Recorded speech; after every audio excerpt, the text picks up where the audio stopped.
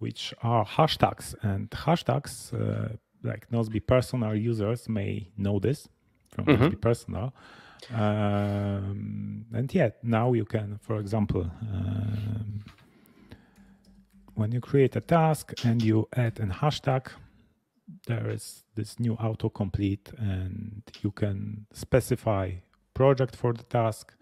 You can specify sections or person responsible. So that way, for example, I can delegate the task, create a task for Michael in No Office Podcasts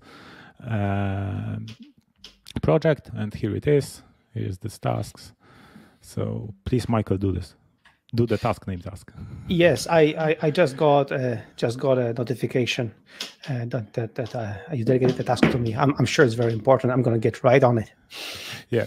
So so this feature was designed to just create tasks with parameters without just using your keyboard.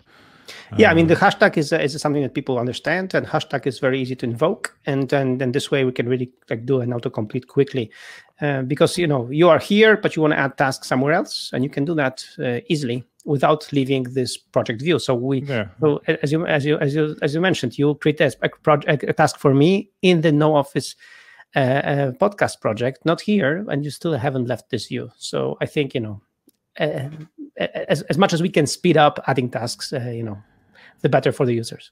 Yeah.